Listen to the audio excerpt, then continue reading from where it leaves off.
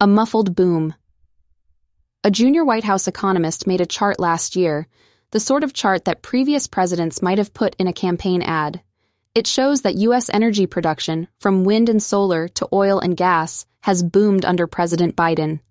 The nation is closer than ever to a goal that presidents have pursued for decades: true energy independence.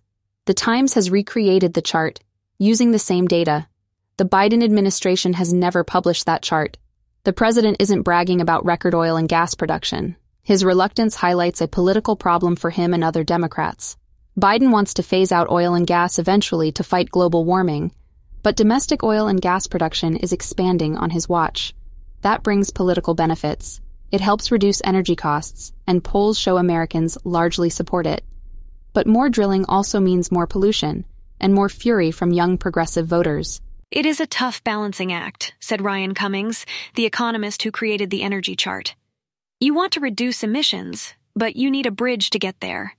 Frack Republicans and fossil fuel groups have accused Biden of waging war on American energy because he wants to halt America's greenhouse gas emissions in a quarter century.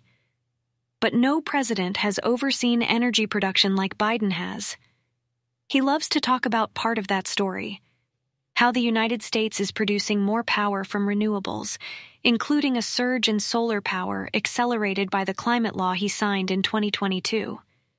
Subscribe to my channel and follow us on Instagram, link in the description for exclusive behind-the-scenes content and updates. Let's keep the conversation going beyond the channel.